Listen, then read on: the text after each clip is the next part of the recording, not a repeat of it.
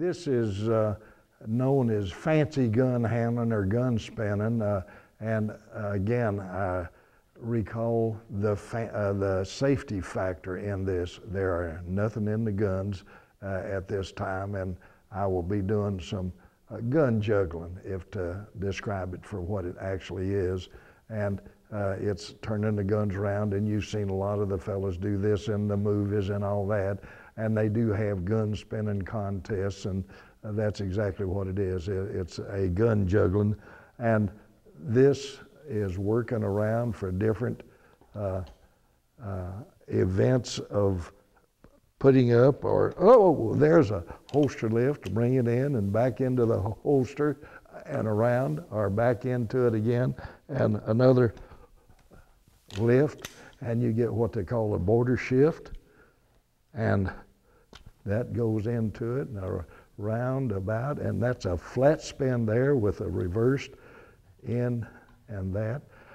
So we have one that will jump up into there that way and come back over here and do what's called a tip up, is there,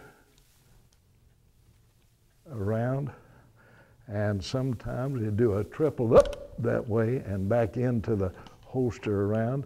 And we have two guns here to where they will reverse out and spin and working them that way. And again, this was what the Lone Ranger did into his activity there.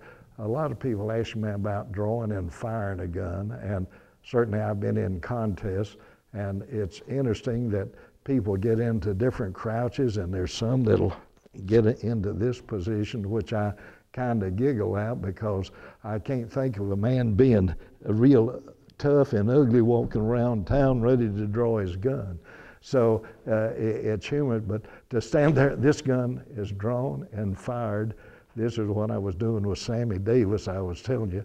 But my safety factor on that, because people have been with live ammunition and do the fast draw, and the gun gets away, and there's been accidents that way. So that's why I say never, never do that with a loaded gun. But on mine, I do draw and fire, and the gun is brought up, and I stand in a normal position like this to where that gun is ready to go, instead of going into the crouches and getting an Andy deal there on it to where I'm into that.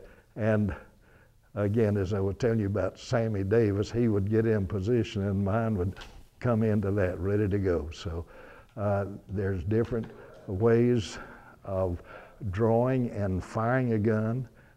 Again, in the movies, what I do is too fast to pick up on a camera, so they have choreographed this to where they want to shoot and expand and make it interesting to watch, so they will go into a big shot into that, or if they're walking around, and then come into, it's very exaggerated and going in, and the speed is there, but it is theatrical in its deal. But as I say, I'm standing there, and with that, it's ready to go, or I get 3 shots out in a hurry to where it is from here to here to here.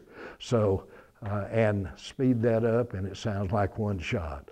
So those are some of the many things that have been able to do. And working with the guns, you've got a border shift with this. You have a border shift and a withdraw and fire working both of the guns. You have some of the gun handling maneuvers that came out of the West. There was one known as the road agent spin. This came out of Tombstone, Arizona, about the time Wyatt Earp was there.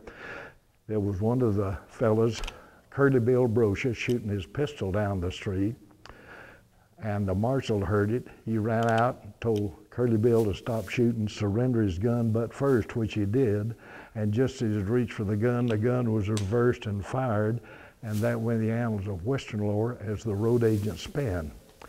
Another one was the border shift, where it goes from one hand to the other, and you say, why would he do that? This gun had been fired till it was empty. he did a border shift and brought the other gun out to fire.